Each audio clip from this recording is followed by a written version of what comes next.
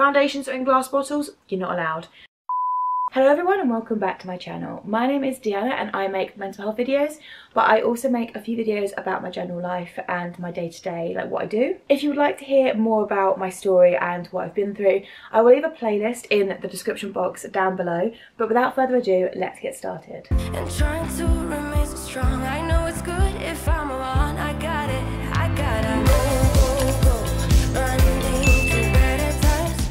So in this video, I'm going to be talking about what you should pack / bring to a mental health hospital. So I'm going to be talking from the perspective of a UK hospital.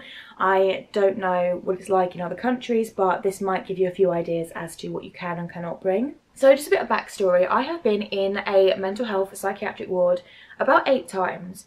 And in those 8 times, I've been sectioned twice. So I have made a fair few mistakes when it comes to packing and what I can and cannot pack. So I thought I'd make this video just in case any of you are thinking you possibly might go into a mental health hospital, or you know that you're having a planned admission and you know you're going in. So the first thing I would say to pack is some comfy clothes. So make sure you've got plenty of comfy clothes, leggings, pajamas, baggy tops. Make sure you've got plenty of things that are comfy and that you don't worry too much about, because sometimes in mental health hospitals, like, you know, you're not feeling very well, so you don't want to bring your best clothes to a mental health hospital. That is just the worst thing to do ever. So you don't want to go ahead and bring your best clothes to a mental health hospital. You just don't know what's going to happen, and you don't know what other patients are going to do.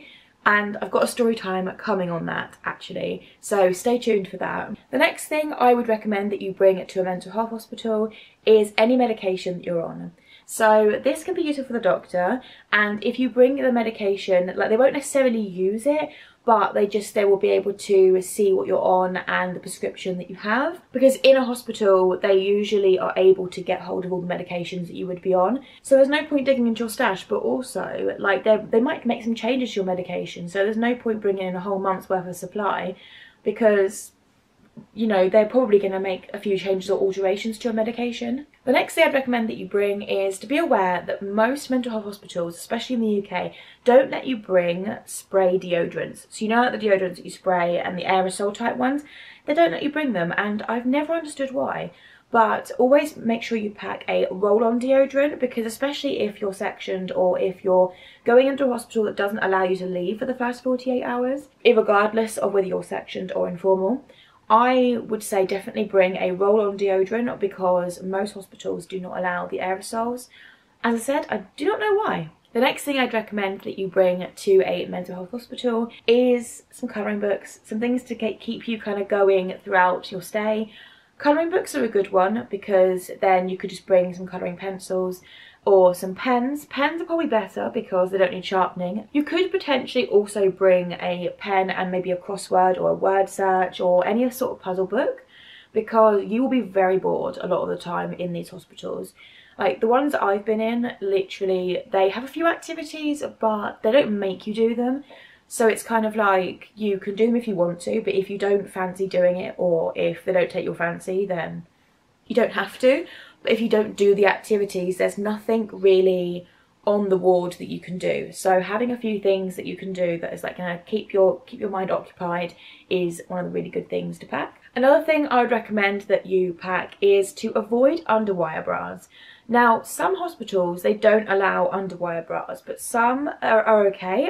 I don't really know. I suppose it also depends on your risk. So putting in t-shirt bras or putting in sports bras or putting in any sort of thing without any wire underneath it is probably the best way to go. The next thing that I'd recommend that you bring to a mental health hospital is some money. So I'd recommend not bringing your debit card or your credit card or anything like that, and I would also recommend not bringing anything that is valuable. So literally bringing something like a bit of cash and possibly like your house keys, or just your house key, like no other keys. Obviously if you're going via A&E and you just bought everything, you can't really like go home, like especially if you're going straight from there to the hospital.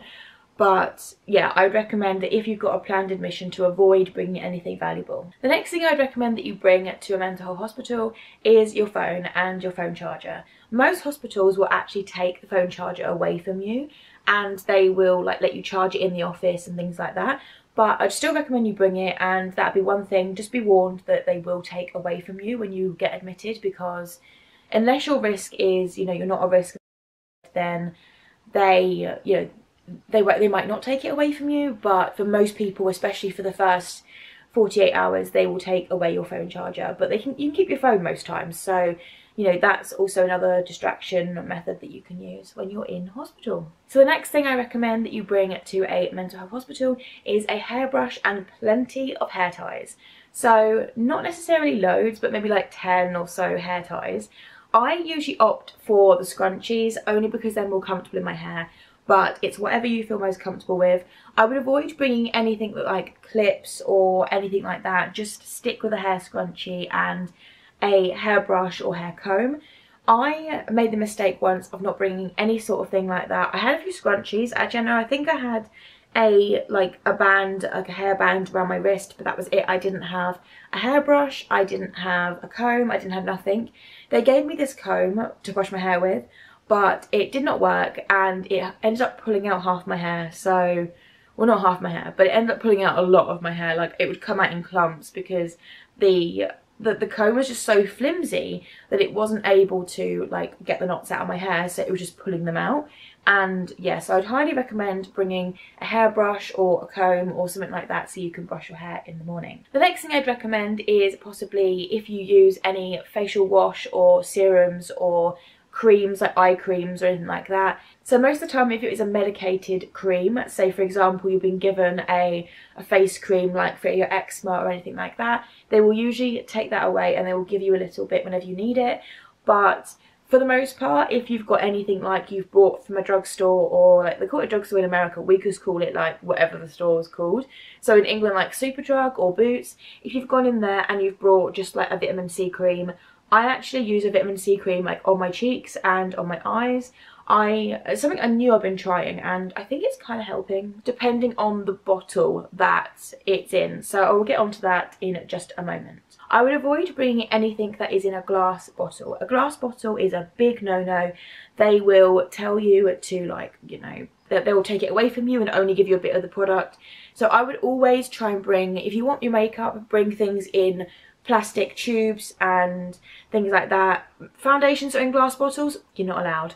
They will take them away and they might give you a little bit depending on how busy they are, but just to avoid all that situation, I would always bring things in plastic tubings or plastic bottles and use those. In terms of skincare products, it's exactly the same. If it's in any sort of glass bottle, they usually take it away from you. So thank you very much for watching, and if you like this video, please don't forget to give it a thumbs up and hit that big red subscribe button, and I shall see you in my next one. Nobody can make her feel down. She was always my